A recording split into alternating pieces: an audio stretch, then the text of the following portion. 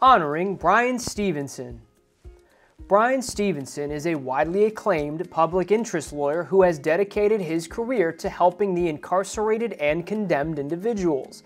In 1989, Bryan Stevenson founded the Equal Justice Initiative, a nonprofit organization that, quote, provides legal representation to people who have been illegally convicted, unfairly sentenced, or abused in state jails and prisons. The EJI also challenges the death penalty and excessive punishment and provides re-entry assistance to formerly incarcerated people. Bryan Stevenson has successfully argued several cases at the United States Supreme Court, including a 2019 ruling protecting condemned prisoners who suffer from dementia. In 2012, he won a case that banned mandatory life imprisonment without parole sentences for all children 17 or younger.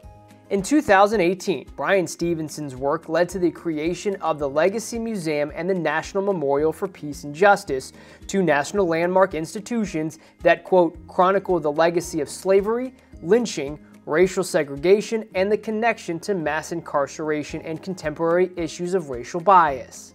In 1989, Bryan Stevenson was the recipient of the Reebok Human Rights Award. In 1996, he was honored with the prestigious MacArthur Fellowship Award Prize.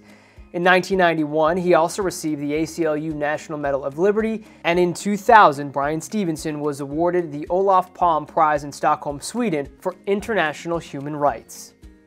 Honoring Bryan Stevenson.